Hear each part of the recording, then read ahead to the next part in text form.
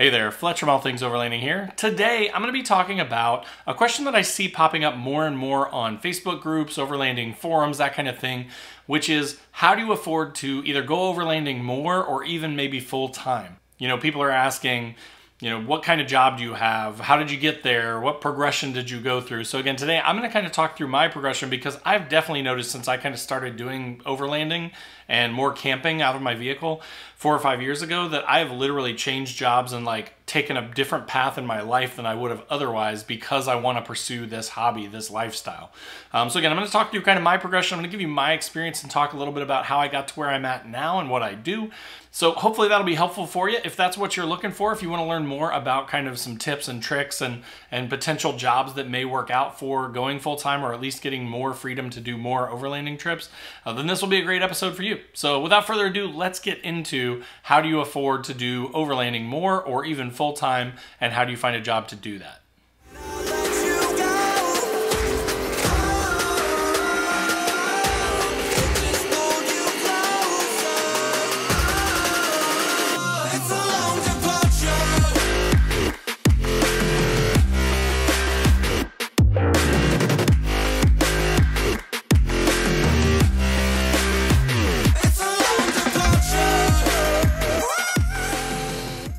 All right, guys, so as I mentioned, today I'm talking about how, you can get a job or what type of jobs work best for supporting either full-time travel or at least more freedom and more flexibility to be able to take more trips.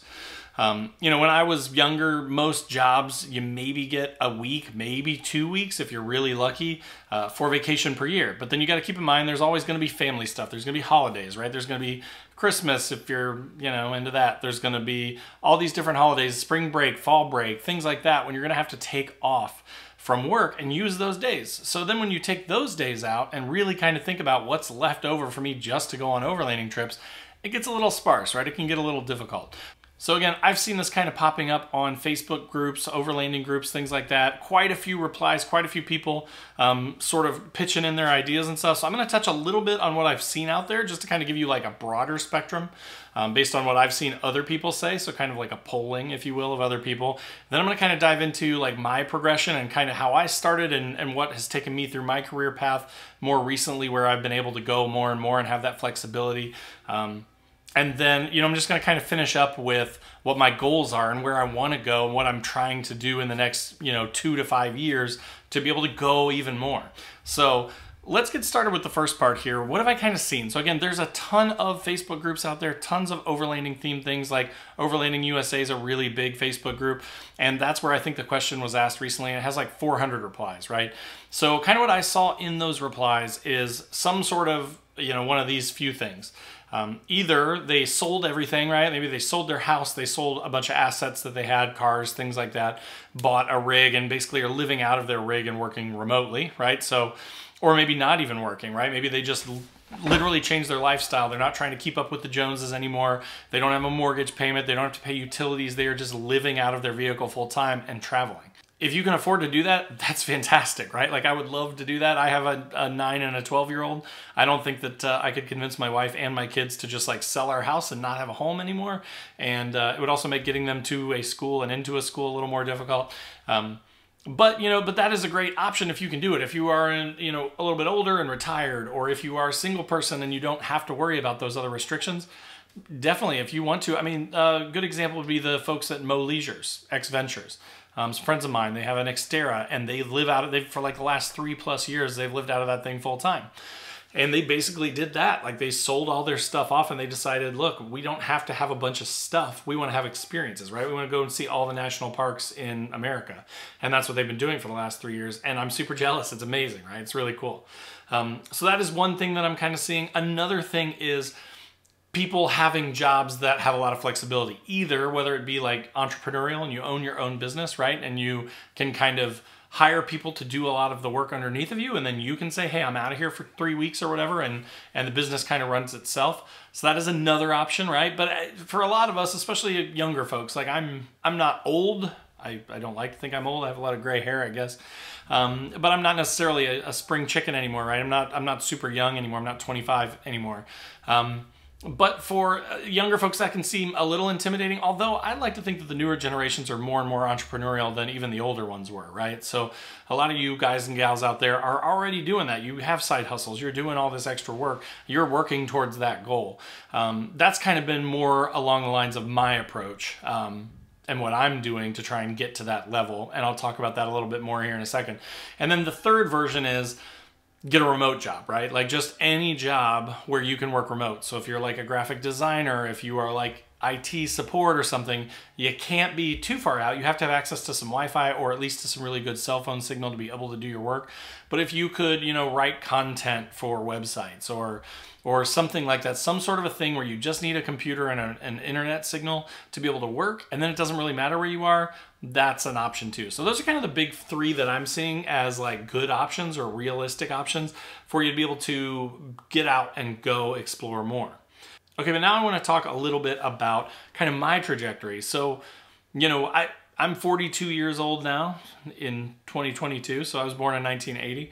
Good year. But, you know, when I was born and kind of being raised by my parents, the sort of rules were you gotta get, you know, you gotta go to college, you gotta get out and get a job, you gotta get married, you gotta have kids. These are the rules you have to live by. No questions asked, right? That's what everybody had to do. Went out, went to college, had no idea what I wanted to do, ended up with a forensic anthropology degree, which is super useful. Used that many, many times. No, not at all. But so then I got out and I actually went and worked for Enterprise Rent-A-Car when I first got out of college because here's why. Listen for this logic. I liked cars and I wanted to drive as many as possible. And I'd heard that they had a good management program.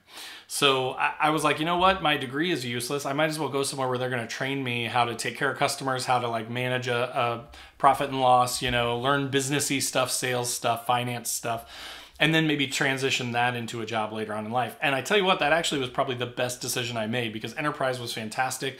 Yeah, there are a lot of downsides to it. It's essentially a pyramid scheme, but they did teach me a lot of really great stuff, and I still use tons of that stuff in my daily life today. So I went through that, went into banking for a little while because I had finance in my title at Enterprise, and then that carried over into banking. Hated banking, hated retail, do not like, you know, people being mad at me about a fee getting charged on their account. I mean, I didn't charge the fee. I don't want to take the fee, but the bank doesn't give me a choice, right?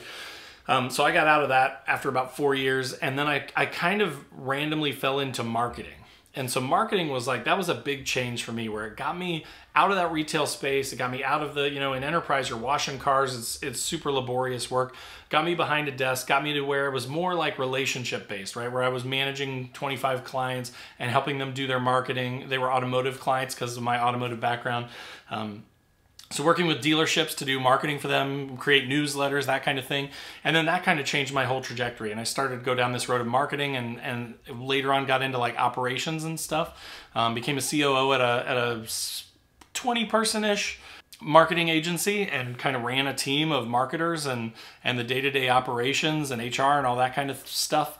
And so then that then gave me the experience that I needed then to kind of transition into the role that I'm in now, which now I work for a company that is actually technically a tech company. We also have some services that we provide for businesses, like lead generation and cold calling and things like that for businesses that want to grow their businesses. And I'm the COO at that company now. So it's a small team. Like whenever I got hired, I was the third hire. And then we lost one person off the team, so then it was just 2 of us for a while. Now we're up to about 10 people total on the team. And the company's doing really well, and there's a ton of flexibility. And because it's, you know, the first 2 are kind of like the CEO and myself, we are able to give ourselves more flexibility. And because we both worked at these big companies like the Enterprises and the Chases of the world, we know how crappy big companies can treat people. So we don't want to be like that. We don't want to live with that. We want to, you know, live to work, not work to live. Right? So we are trying to make it into like a lifestyle business where we have that flexibility. So through all of that, now I've finally gotten to this point where I'm like, look, I don't need to make $1 bajillion, right? I don't need to work 60 hours a week. I'd rather work 35 hours a week and leave at 10 a.m. on a Friday and have a 3-day camping weekend, right? Get out of here and avoid all the traffic and get out into the woods, you know, by Friday afternoon. So that's kind of where I've come to. So it took a long time. And again, I had to kind of break that chain in my brain that, you know, had been just sort of beaten into me my whole life of like, you got to go to one company and you need to work there until you retire and you give them everything and then they'll take care of you when you're 65. Like, I'm 42. I don't want to, if I'm working when I'm 65, I don't want to be working when I'm 65. Let me just say that. If I could get to like 45, even 50 maybe, and I'm still working, that's maybe too much. Like, we want to be done soon. And we're busting our butts now to get to that point where we can retire earlier, where we don't have to, like, this whole work till you're 65 or 70 thing. I think that's the man, right, trying to keep us down. Like, that's old school factory job mentality where they just want to push you into a corner and get as much production out of you as a company possibly can while giving you as little as they can, right? That's just kind of how it works. I want to get as much as I can, as quick as I can, so I can stop working and then go enjoy my life, then go live my life and be able to do more overlanding. So that kind of takes us perfectly into the third part of this episode where I want to talk a little bit about, you know, where I want to go and how I'm going to get there. And I want to tie this back to you guys too, because this is about you guys, right? So I'm going to talk a little bit about how I want to get there and why I want to get there, but I want to make it general enough that any of you guys out there could kind of see that there's opportunities, right? There's opportunities, even if your main job is retail, or even if your main job is, you know, kind of like a fixed 8-hour a day kind of thing, there are ways to get side hustles. There are ways to make additional money if you're willing to work and willing to hustle, or if you are willing to make a change in your career and go to something like more like what I've done, like literally change jobs to something that is more entrepreneurial and maybe even a little bit more risky to get that reward so that you can get out earlier, that, you know, you are able to do that. So let's talk a little bit about that. So again, my goals with this is, you know, I'm working with a guy that I really, really trust and respect. He's fantastic. He's the CEO of my company. We trust each other implicitly. We both know that we couldn't do the business without each other. So like, if anything ever happened to him or me, like the business would just shut down. Like it just would. We're equally dependent on each other. But as a result, that gives us a ton of freedom, right? If he wants to take off for a week, just go, man. Like I'll cover for you and vice versa. So find a team, find something, some sort of a company where they actually legitimately care about you and they want to see you succeed and they want to see you be happy and have the flexibility. Like if flexibility is more important than a paycheck, you know, work that into your negotiations when you're going to that place. Look for businesses that support that stuff. Not just businesses that have like a pool table or like cool stuff, but they actually want to work you to death and they're just trying to trick you, right? But more like places that really, really do actively take care of their employees. You know, talk to other people that work at that company, see what the actual culture is like before you move, right? Find a job at a place where you will be respected and you will have that sort of flexibility. And if you can't find that, because that's really hard, right? Like I know as I'm saying this that you're probably sitting there going, yeah, sure, of course we all want that, but it's impossible. It's not. I've seen a few businesses, but I mean, it is a small percentage, right? It's tough to find. But if that's not an option, if you can't find that thing, then find something that at least gives you the minimum flexibility that you need to be able to take some trips. And then you can always work on like a side hustle to get yourself, again, financially to that point where you've got enough extra money to go on more trips, right? To afford more gear, that kind of thing. Whatever you need to do, right? So I'll give you examples of what I'm doing. So right now I've got this YouTube channel, right? I make a little bit off of this. I'm not getting rich by any means, but you know, between affiliate links and YouTube revenue and all this stuff, I mean, it's a few $100s a month at least every month, right? Sometimes I get free gear sent to me and things like that, which supports the hobby and is really interesting and appreciated, right? I sell patches, I sell stickers, things like that on my website. Again, I'm not lighting the world on fire, but if I make an extra 50, 100 bucks in a week, it's beer money, right? It's gas money, that kind of thing. There's a million ways that you can find side hustles like that. At the same time, I had a buddy that has a little small company where it's actually pretty big, it's not that small, but he has a company where he makes custom retrofit headlights. And he had posted up a couple months ago, like, hey, if anybody wants to help, I need somebody just to like in the morning and in the evening to check customer success stuff and reply to people for me. I said, sure, man, you know, I could do that. I'll make a couple of extra bucks a month and I'll help you out. Like I want to help you out and take care of your customers and stuff and support your business. So I started doing that. So I got my main job. I'm doing a little customer success job. I'm doing the YouTube thing. Like I'm not just sitting around watching Netflix, right? Like, and you can do that if that's what you want to do, but it's just going to take longer to get to that goal. It's going to take longer for you to get to that point where, you know, you're able to stop doing the day-to-day grind to get out and explore more. So That being said, my goal again is, I love the company that I'm at. I found that place where like I feel like supported and that I have the flexibility, and we are all aligned. Everybody in the company is aligned on getting it growing to the point where, everybody's making great money, everybody's super happy, and for my boss and I to be able to have more flexibility and have enough people and sort of support underneath of us that the company can kind of run itself, and we are more thinking strategically and high level, focusing on growing the business versus like just being in the day-to-day of the business. So realistically, goal is 3 to 5 years to be out and doing something else. Now, when I say retire, I'm not talking about, again, retiring and drinking Mai Tais on the beach or sitting around watching Netflix all day. I will still hustle and do the YouTube stuff. That just means I'll be able to do more YouTube videos, right? I'll be able to do better videos. I'll be able to afford better gear, right? I will always do something. I'll do consulting stuff. I'm not a lazy person. I can't just sit around. So I have to be doing something or I'm going to go crazy. But I want to be doing, I like my job and I like the work that I do, but I don't want to do just like day-to-day work all the time. I want to be making more videos. I want to be doing, have more focus on the podcast, on YouTube, that sort of thing. Making content for you guys, getting out on bigger and better trips, right? Having better and better videos of awesome, amazing trips, talking about all kinds of gear and things like that.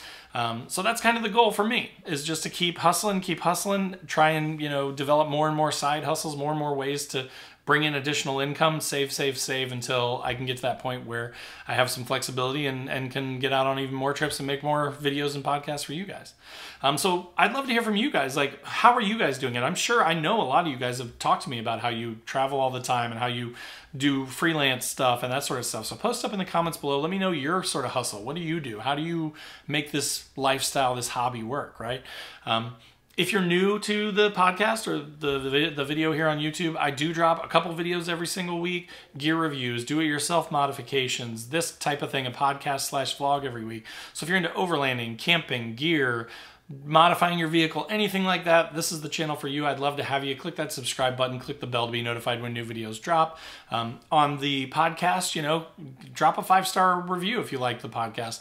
Add it to your favorites, whatever you want to do. I'd love to have you wherever you want to hang out. Also in the description down below are links to Facebook, Instagram, TikTok. We've got a Patreon page that's slowly growing, and we've got a Discord that goes along with that, 24/7. Chat with me, hang out, a bunch of cool guys and girls just hanging out over there talking about overlanding stuff, talking about mods, that kind of thing. So if you want to be a part of that, check out the Patreon page. And then of course, last but not least, the Newbie Overlanders Facebook page. This thing is almost to 10,000 members now. It's been about 8 months, 9 months, 8 months now.